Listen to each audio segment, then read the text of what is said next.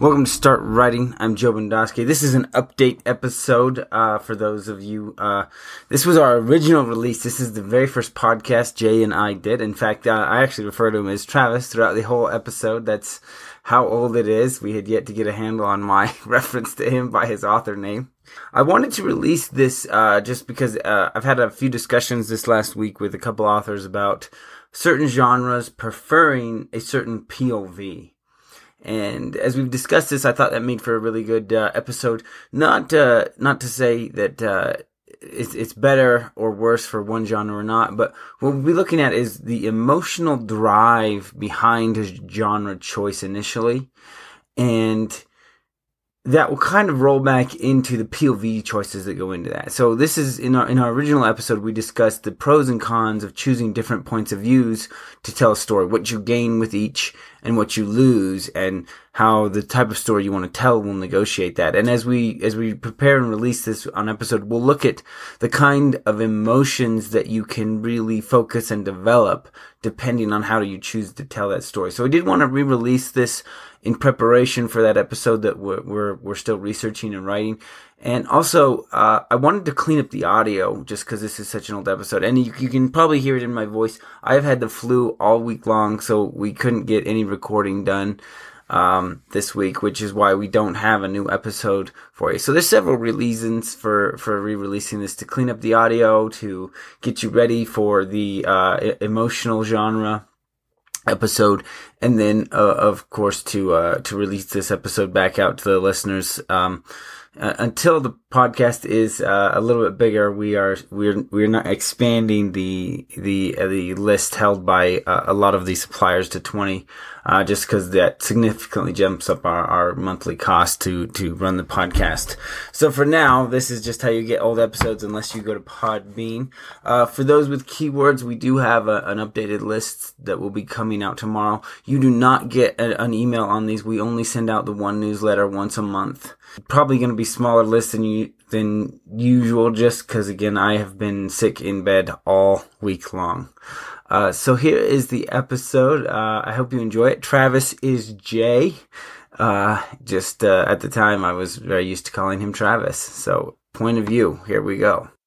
This is our first podcast, so we may stumble a little bit. Our focus here is point of view. We will try to cite quotes as often as possible from various authors that you might be familiar with. But ideally, we'll talk a lot about film, because for most people, we see the same movies but don't necessarily read the same books. Books are just a wider genre. There are exceptions, the Harry Potters and whatnot, but for the most part, we will discuss film as often as possible, but we will read quotes from writers. We'll tend to stick to classics and bestsellers so they're people you're familiar with. And with that, the overview for this podcast, we'll talk about first, third person, third omniscient, second person, writing in the present tense. We'll talk about the strengths and weaknesses of each style. We'll look at common pitfalls of excessive POV and accidental POV switches. We'll talk about the type of narrator, honest versus unreliable. We'll talk about various presentations, in groups versus out groups. Then presentation to the audience, whether it's presenting as a first telling, a retelling, or present telling. So we'll look at all those different styles as they impact the POV write. With that, we'll go ahead and get started here.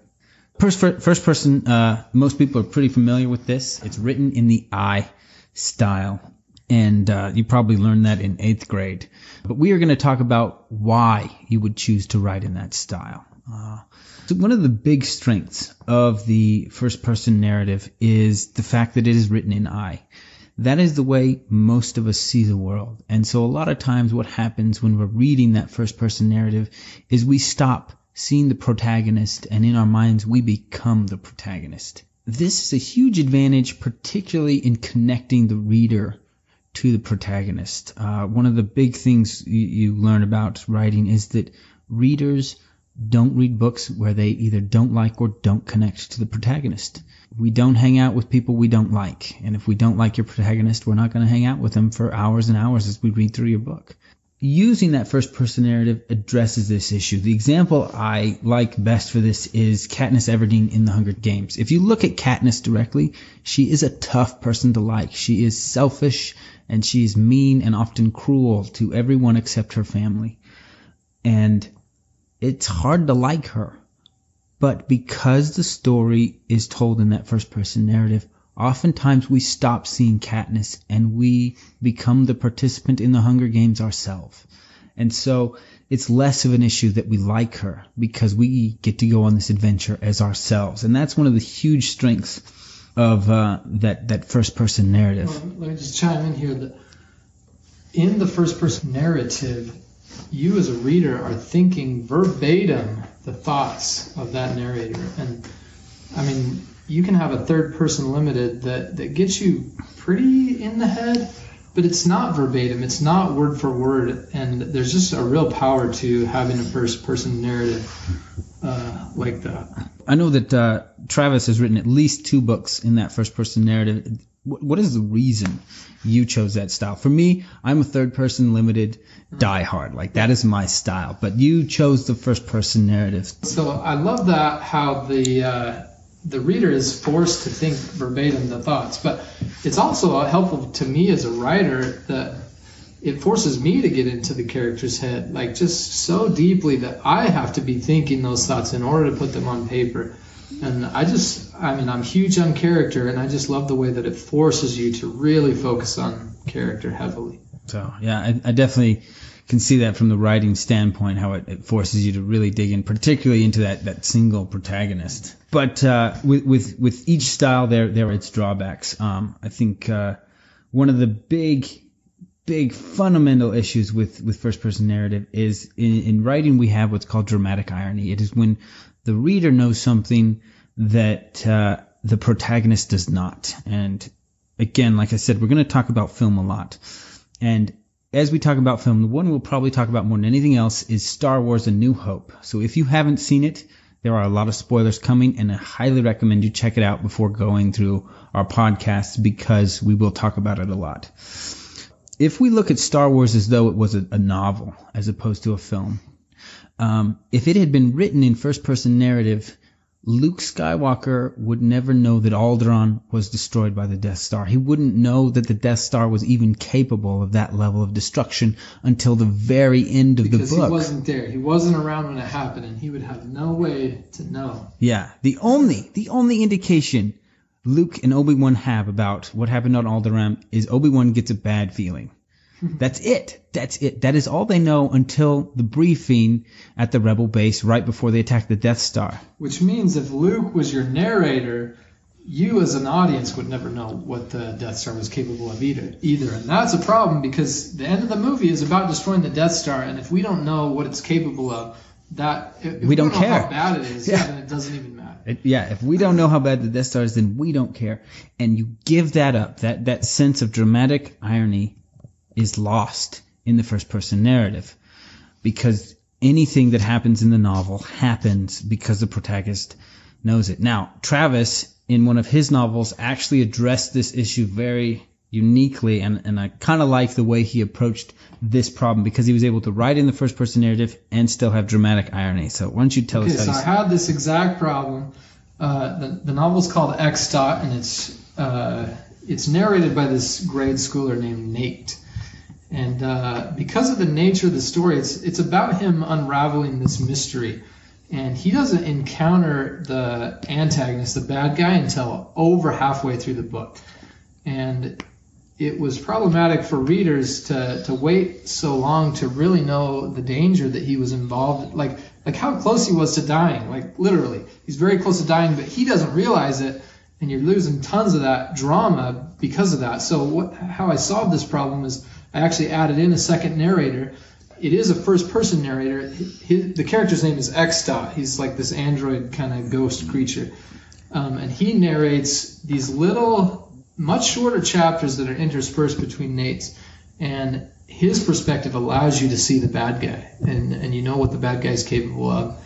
So you can worry for Nate even more than Nate is worrying for himself. And I think it works pretty well. It sure helps. As I talked to Travis about this, a few of the things he did in styling this is, one, he made sure the chapter heading was very clear to the reader. And two, he, instead of writing in the standard past tense that most novels are written in, for those chapters for Scott, those very few, he switched to a complete present tense, and he really changed the styling and the vocabulary as well. So not only were you told this was a different first-person narration, but it felt like you were dealing with an entirely different narrator as you experienced that. And I think that was both very, very important decisions in approaching that dramatic irony issue in the first-person style. I think it was some good choices on his part. Thank you. So one of the examples we've talked about as well is the way that dramatic irony can completely change a story. So if we take a story about a hopeless, romantic, sensitive guy, and we throw him in with this very attractive con artist.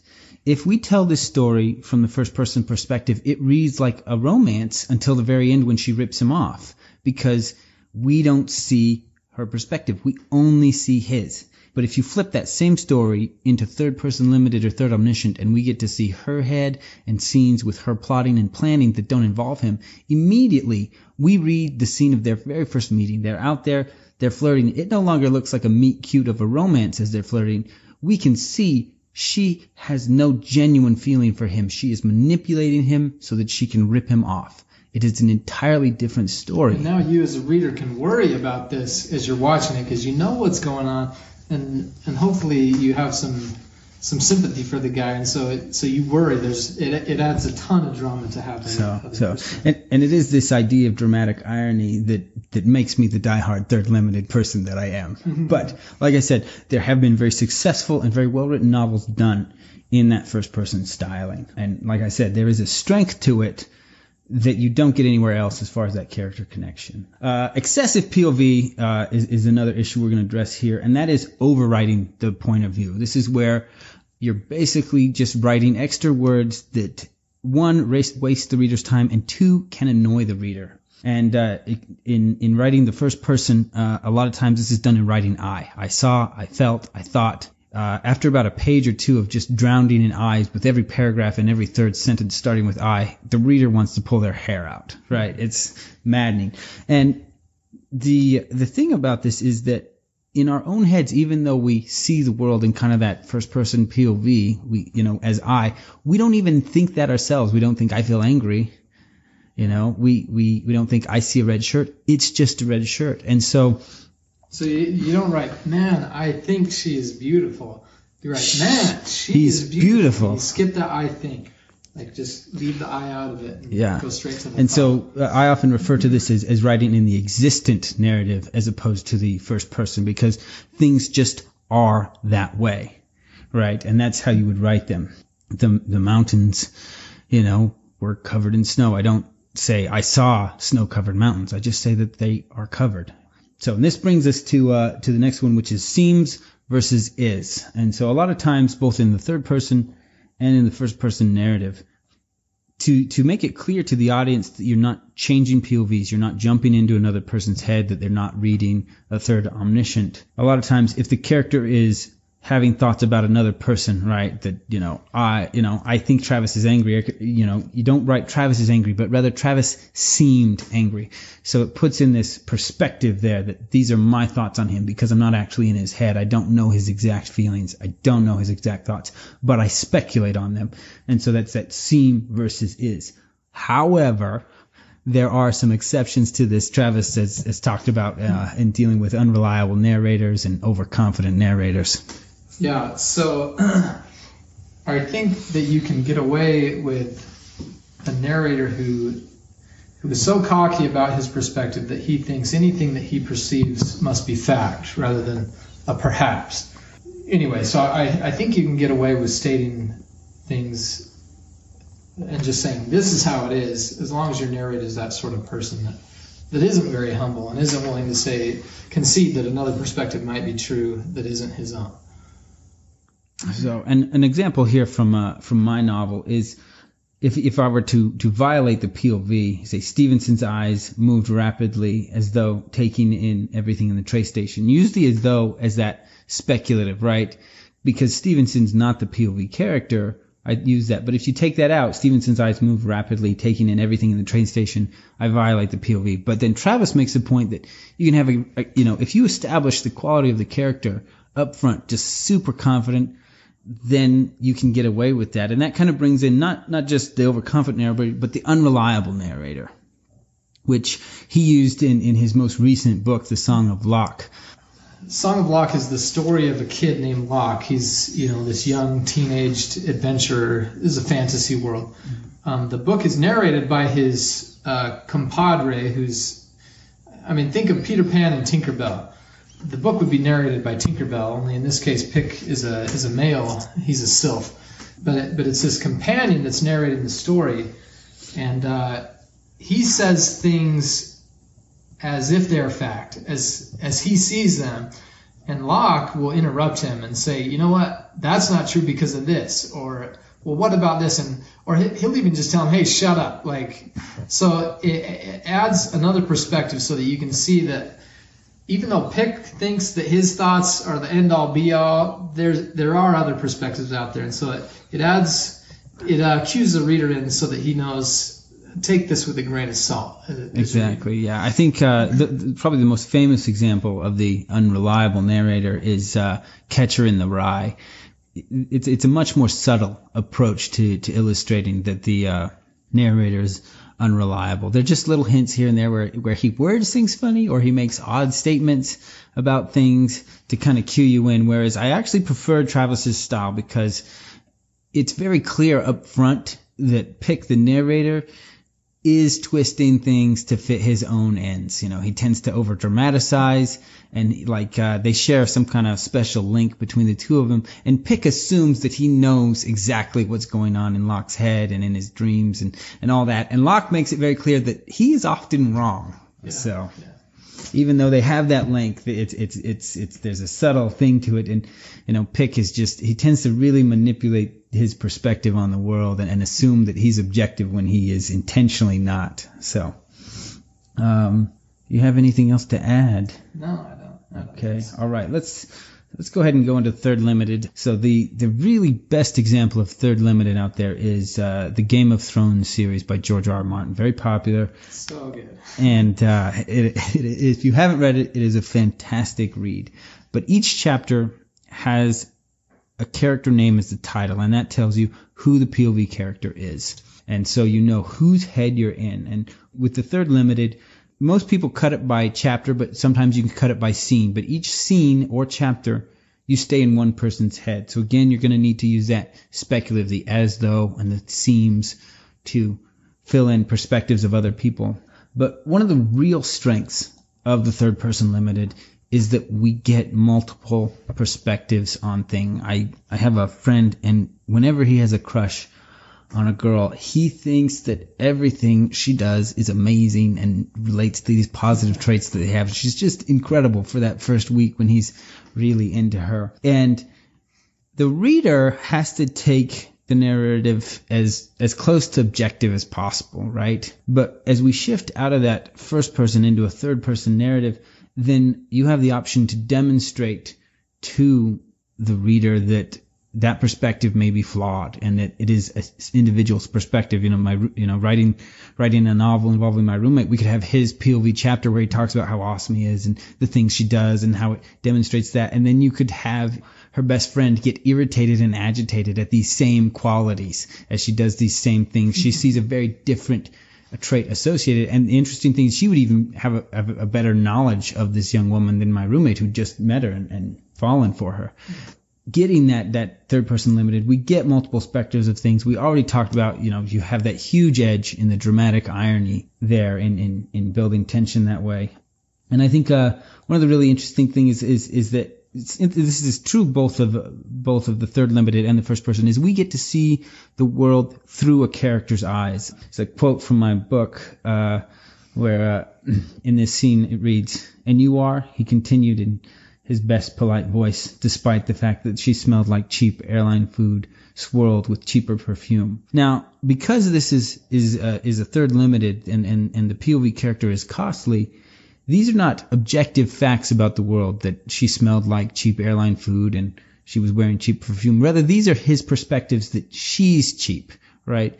And so that comes through in that third person limited. Whereas with a third omniscient, because we're moving from head to head, we have to assume that the narrative itself is objective as presented by the author. And so that's a big difference between those two stylings is, we get more of a character bleeding through in that third limited because we recognize that everything is not objective, but rather everything is tainted by the perspective of the POV character. So, and can I just throw in here, I recently just read Dune. Dune has a more omniscient, and you'll see the thoughts of two characters that are having a discussion, just like right next to each other. And I think it really makes it hard to get into a single character's head and to really understand them in a deep and meaningful way. Third person limited really has an advantage, I think, on characterization that in most ways is just as good as first person narration. Some of the weaknesses of the third person limited. Sometimes the reader doesn't connect with all of the POV characters. Brandon Sanderson is an author that I love, but when I was reading his Way of the Kings books, he has a character named Shallan who I just don't like. Every time I got to a Shallan chapter, I wanted to skip it and jump back to my favorite character, Kaladin. And, I was okay with the Dalinar chapters. I didn't mind him, but I wanted to skip Shallan. I didn't connect with her. And that's that's a risk you take anytime you start to have multiple POV. We may not like those characters as much. We may want to skip those chapters. Travis and I, we even talked about the fact that, he asked me, he says, if Shallan was the only character in Way of Kings, would you have read it? And I said, as much as I love Brandon Sanderson, I wouldn't. I would not have read that book. And honestly, I feel like it's the same with the Game of Thrones series. If you took out all my favorite perspectives and left whatever half of the book is left, I don't think I would like it. I would like it a little, but not a lot. Right. Yeah. Way of Kings, I think the first book is over 1,000 pages and the second's even longer. When dealing with a narrative of that length, it's harder for a reader to connect each of the perspectives in the chapters to the plot of the character they like. The same thing happens in the Game of Thrones, but a lot of novels that are done in third limited, they're not as vast and expansive, and so it's easier for the reader to make the connection. How does this plot connect to the protagonist that I'm following? And I think as long as you're able to make that connection every time, if the reader can always see that connection, it's a lot easier for them to get through the chapters of the characters they don't like as much. If you read The Way of Kings, like I said, it's vast, and it is a long time before the plot lines of Shallan and Kaladin intersect. And for hundreds of pages, you don't see how these two are connecting. They will eventually, but without that connection, it just is harder to invest in those characters you don't like as much. Man, I think that's a really good tip that I would like to apply as you write. Just make sure that the different narratives are really intertwined so that they're pointing toward each other and making you excited about each other, and weave them early in the book rather than waiting for them to collide at the end. That's definitely something I would like to try to do. The next weakness we want to address is what I call splitting the story. For someone who plots out everything and they're working towards, there's certain points and everything, this is less an issue. This is more of an issue that pantsters get into, and that is with multiple POVs, sometimes they end up kind of splitting into their own stories. If you read Vanity Fair, that's something that definitely happens. You have the second protagonist, Amelia Sedley, her story divides. Hers is kind of dull and uninteresting, and so you have all these chapters that a lot of people end up just skipping by the time they're halfway through the book because they never really come back around. The story splits into two stories, and one of them is less interesting, and so that's another risk you have in that third limited with multiple perspectives. End up chasing a second story that doesn't fit in with the first one, and it takes that problem we discussed a minute ago of not liking one of the protagonists and not caring for their chapters and just amplifies it because now it's not even connecting back to the story. It kind of makes me think that some of these secondary POVs that are not as popular with readers, maybe they're really important to the author, but I feel like certainly they got feedback in early drafts. As an author, I just want to be aware that if I'm loving the perspective but my readers aren't, I really need to just murder your darlings, as they say, and just at least trim the chapters way down so that this isn't an issue as you're switching back and forth. Yeah, I think that's actually a really good point. I remember specifically reading The Way of Kings, and the minute a Shallan chapter started, I flipped and counted the pages, like how many pages to Kaladin. I went through and I counted every time, like 15 pages, okay, 20 pages, then I get back to it, because I was just counting them down, trying to get there as quick as I could. So I think that's a really good point, particularly getting that beta feedback that, hey, we're not liking this character as much. I'm skimming through. Look at was this one of your darlings that should die off? And if not, can you trim it back? Make things a little briefer and indulge less. The excessive POV, the overriding of the point of view here, is somewhat similar. Another negative point, another thing to watch out for. Yeah, this is something to watch out for. Is saturating the narrative with he thought or David thought or David saw. Fairly similar here. And so what happens is we have in writing a styled structure that tells the reader a lot about what's going on. So once you have established your point of view character, if you write a line in italics, we know that is the verbatim thoughts of the POV character and no one else, because you're in the third limited and it tells us that. So tagging that with he thought doesn't add anything except wasting a few extra words for the reader to look at. And now there is an exception to that, and that is audio, because the listener cannot see what's in quotes to make dialogue. He cannot see what's in italics to be verbatim thoughts. It's harder for them to sort through this at times. And so for me, the text of a reading versus a text for the audiobook is slightly different, because I do have to go in and tag some of these things. Now, a great audio reader can clarify this for the reader, but just through manipulating their voice. But there's no guarantee you're going to have a great reader who's going to do this for you. And so I do prep 2 versions of the manuscript to adjust for this. Yeah, I think that's important. Personally, I probably get through more audiobooks than I do regular books. And yeah, I think it's an important consideration because it is a huge market. Yeah, particularly because I've noticed as I've gone through my books that as you read things aloud, like without those visual cues, sometimes a line of thought can read like a line of dialogue. So like, for example, if the guy thinks, go to hell, maybe he doesn't say that, right? But you read that line, go to hell, and then all of a sudden the other guy doesn't react to it, and it's like, wait, what happened? He just told him to go to hell. So it's important that, you tag those in preparation for the audio, or you have a reader who can make that clarification, because otherwise it can get confusing for a reader. As much as I tried to prep my manuscript for an audio read, there were a few points where readers still got confused and be like, whoa, all of a sudden he didn't react to this, and he should have been like, oh, well, that's because he thought it. He didn't say that. An important consideration. So in writing just a text manuscript, you'll want to look at the he thoughts, he saws, he felt, because the POV establishes that, right? If there's a feeling going on, we know it belongs to the POV character. If there's a thought going on, we know it belongs to that. If you switch POVs during, you break your rules there, you can confuse the heck out of a reader. But as long as you stay true to your POV, you can drop all of that and let the structure tell the reader how what all of those are connected to. And that kind of brings us into the third omniscient.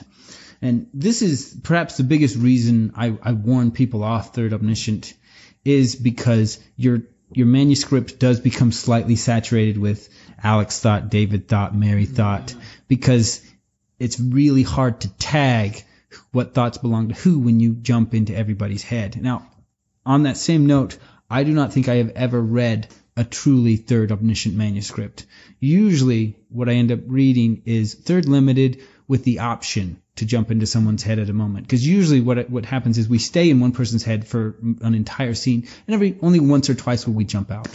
So, yeah, Dune is an example of like true omniscient, where there will be 3 characters having a conversation and you go into the heads of all 3 of them in rapid succession, which honestly is kind of jarring for me. I don't really love that style, but it's been done, and Dune is very successful. So whatever that's. So I really enjoyed Dune. I'll add that in there. As much as I don't recommend the style, because the manuscript gets weighed down with a lot of extra writing, but it has to be there. Not only are we writing who thought what, but when dealing with, any kind of murder mystery style, what a character observes becomes an issue as well. So you've got to be added into Alex saw, David saw, and then we know who saw what, who's got what information. So again, it really bogs down a manuscript, makes it really quite bloated. And there are different ways. We'll talk about action beats and how you use action beats to tag dialogue instead of just using tags. And a similar technique can be used in the Third Omniscient, but again, those are tools that rely on the visual structure of writing that don't carry over to the audio version of the manuscript. So even in prepping that audio manuscript, it gets a little bloated with that kind of tagging. But we'll talk about some of the strengths here. Now that we went a little reverse order here, one of the big strengths is that you can be in everybody's head. The way I like to think about this is imagine being on a date and not only knowing what you're thinking, but knowing what the other person's thinking. Like, it just opens the door wide open, and really every action can be analyzed further. But not only that, but you get just so much insight on how people react totally different. It gives you a different way of looking at character.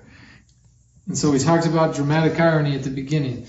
In this narrative perspective, you can leverage that to your advantage so much. Like anything that could be dramatic, you can bring up and make it be dramatic. Yeah, like you don't even have to wait for a new scene, right? We have our two characters out on a date. He does something, and we can immediately jump into her head and she'll be like, oh, he's weird. Is he a serial killer? We can get that thought immediately. We don't have to wait for the next scene, right? We can have all of that laid out. Like you said, you can leverage dramatic irony to the hilt in a third-person omniscient. And sometimes, not always, but people will even add in the author as a perspective within that. Which I think is really fun. Third person narrative, with like the classic line, little did they know, right? That is, none of the characters knew that. So this is actually the author now becoming a perspective within the text as well. And that really is only a style you can take in with the Third Omniscient. I have a quote here from Agatha Christie's, and then there were none, I believe, previously titled 10 Little Indians. So here it is, just on page 7. In a non-smoking carriage, Mrs. Emily Bent sat very upright as were her custom. She was 65 and did not approve of lounging. Now, Emily Bent knows how she is, but the way the perspective is presented, we recognize that this is not Emily Blunt's thinking this. This is not her perspective, right? This is very much the author zooming the camera in a style that is very clear that we're seeing things from the author's view at this moment. And it kind of depends on how you approach writing. I see this as both a strength and a weakness, is that when you're writing in the Third Omniscient, we assume that the narrative is objective. You don't have the luxury of the unreliable narrator because the characters aren't the narrator. You, the author, are. And I suppose it's possible to have an unreliable omniscient narrator, but it would be kind of weird and confusing because it would be hard for any character to clue the reader in on that. So it basically becomes not an option anymore. Another drawback is we can know the characters of the thoughts, the thoughts of all the characters, but we don't get to see the world the way they see the world.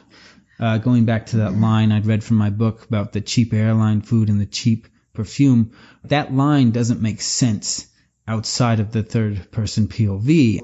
We don't see that tainted coloring that each character takes on to the world in that Third Omniscient, because again, the narrative for the most part is the author as opposed to the characters seeing those things. And so one of the really potent stylings is of the Third Limited. Again, I kind of boast this up because it's my preferred style.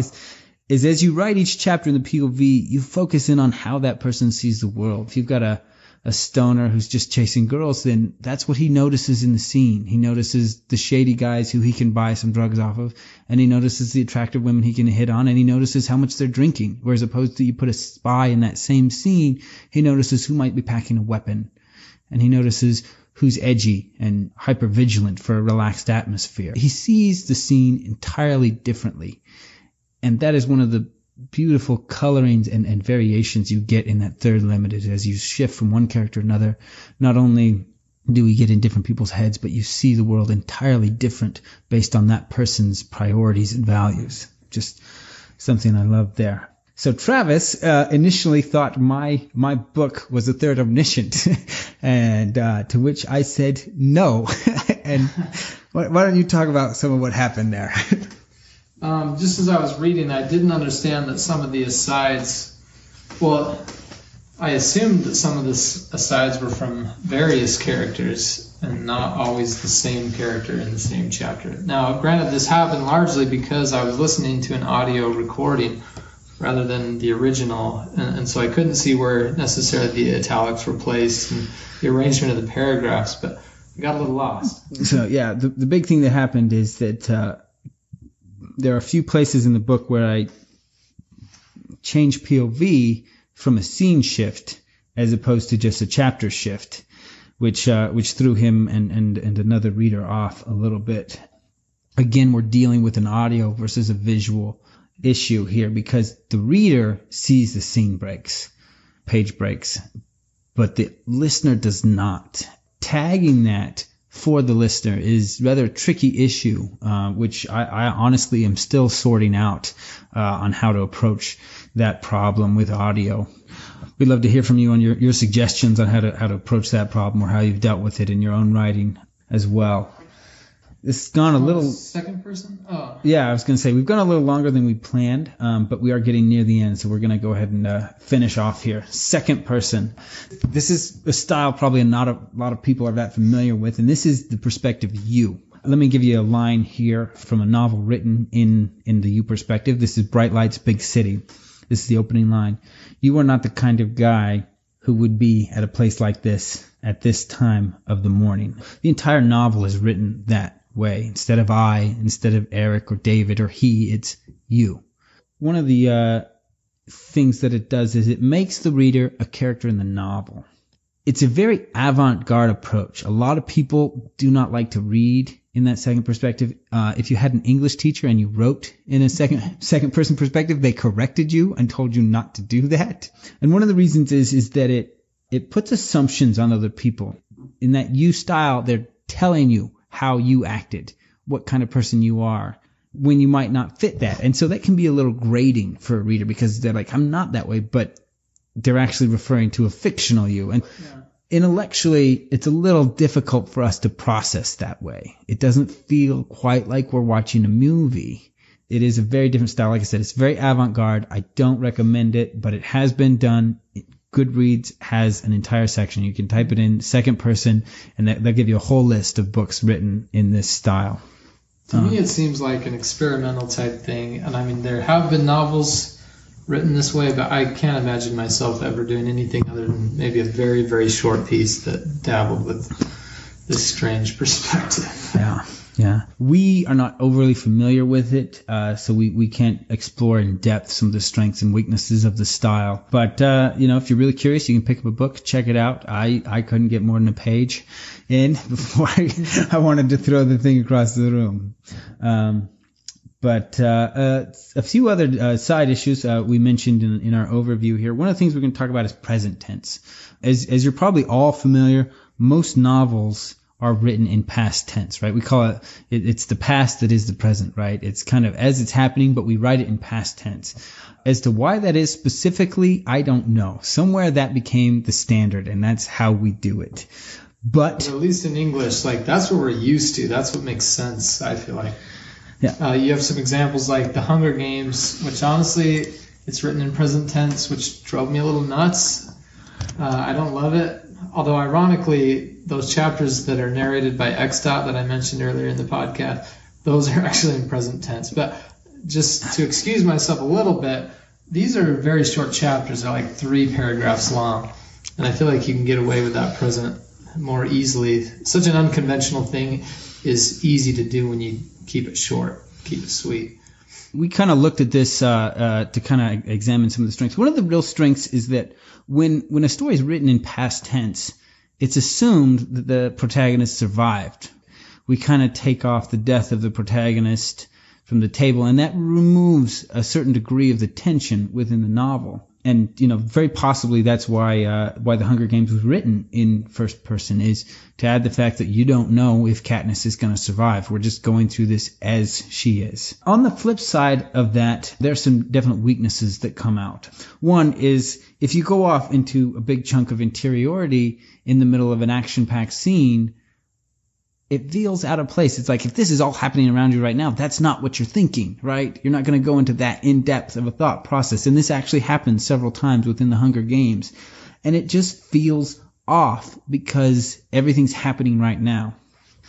The POV violations that we look at here are, again, interiority that's possessing knowledge beyond the immediate moment. Here's a line from the Hunger Games.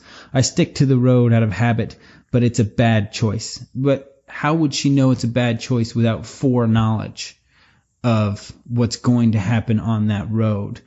Again, that's a POV violation that's easy to encounter when writing in that present tense because we can't have any knowledge about the future. So again, there's issues in delving into the interiority and very, very tricky issues with not dumping up foreknowledge into the characters' heads by writing in that present tense. But again, we have the Hunger Games. It is a life and death story, and we have this added tension that because the story is being told as it happens, we don't know if the protagonist survives. That's not inferred by the addition of ED to words. Just a few other bits and pieces here to deal with POV. In groups versus out groups. This is a more in-depth approach to the styling of your books. As you're treating the reader, how do you view this as an insider to the world and events, or more of an outsider? So if you're looking at any kind of a military thing, if we say get patched up at the med tent or picked up by the MPs, in an in-group approach, we don't explain what med tent is. We don't explain what MPs are. We assume that the reader either already knows or they'll get it from context. We're treating the reader as though they are part of the group, part of the know of the details of this world. Whereas out-groups assume that you know nothing and explain everything to you. If you've ever read Tom Clancy, this is what he does. Let me read you a section here. This is from Teeth of the Tiger, and this is just the opening of the book. David Greengold had been born in that most American of communities, Brooklyn. But at his bar mitzvah, something important had changed in his life. After proclaiming, "Today I am a man," he'd gone to the celebration party and met some family members who'd flown in from Israel. Here's our first point of exposition. His family flew in from Israel. His uncle, Moses, was a very prosperous dealer in diamonds there. Exposition point 2. David's own father had several retail jewelry stores, the flagship of which was on 14th Street in Manhattan. So again, here's our third point of exposition. While his father and uncle talked business over California wine, David ended up with his first cousin, Daniel, his elder by 10 years. Exposition point 4. Daniel had just begun work for the Mossad, Israel's main foreign intelligence agency. Exposition point 6. Within 2 paragraphs, we've got 6 dumps of exposition on you. Clancy assumes you barely know how the world works at all. He treats you as a very much an outsider who needs to be filled in on all the tiny little details of what's going on. Now, we're going to talk about Hemingway and his approach to this, but also as we go into Hemingway, we're going to be looking at the first telling of a story versus the retelling versus the present story telling. So treating your reader as though they've read this story once before, or it's the very first time they've heard this story, or even treating them as though they're not reading a book, treating them as though they're sitting there with you and they can even see some of the landscape around them, or maybe they've been part of that. And so this is coming from Hemingway's A Farewell to Arms, and we have this quote here. In the late summer of that year, we lived in a house. We looked across the river to the plain and those mountains. And so here, he doesn't tell us what year it was. He doesn't tell you it was 1850 or 1912 or anything like that. He does not tell you what year it is. He says that year, as though you know. It almost feels like he's talking about events you're familiar with. It's almost a retelling. He says, we lived in a house. We looked across the river. Doesn't tell you what river. He assumes you know what river. To the plain and those mountains. Those mountains, it's almost like you're sitting there next to him and he points to them, right? those mountains. Yeah, sweet. You know, and again, even here we have in the late summer of that year, we lived in a house. He is making you one of the characters in the story. You were there with me. You know all of this because we lived there together. It's a very different approach. It is one of the reasons why Hemingway is a master, to look at all the possibilities in point of view and to choose that one. So I actually faced this issue in Song of Locke. I had some readers that wanted to know more about the world. Like, I did a lot of world building that it's very subtle, and like to really discover all the intricacies of the world, you got to look very carefully. But honestly, I didn't feel like it was key to the story to really know all the specifics and to really get nerdy. I just felt like it didn't matter. So I kind of, in that story at least, I tended toward the Hemingway side, where I just kind of assume and just keep going. A lot of authors' approach to this in-group, out-group issue is to bring in a character who does not belong to the in-group, someone who's freshly joined the military or just arrived to a new place in the world. And then there's a reason for the exposition. You know, the exposition is then moved into dialogue as things are explained to the character because their questions come up. So that's another, you know, kind of a blended issue here. You can take that farewell to arms Hemingway approach where you're skimming through, but then you've got someone specifically asking questions and being confused by all of this in-group knowledge. It's just another way of presenting that to the reader. We've got a few tips here on avoiding the excessive POV, you know, constantly tagging characters. One of the things here you can do is giving characters traits and referring to them, you know, color of their hair. You can call them the redhead or just shorten. And a lot of times what authors will do, particularly in dealing with smaller characters, when you introduce a character who will only be present for the chapter, particularly if you don't know their name, identify them first by a trait, nasally voice. Then it drops down to the nasal voiced man. Then it drops down to nasal voice, and then, you know, by the third or fourth reference, it's just nasal. He's got a name that is actually a reference to a trait based on the point of view there.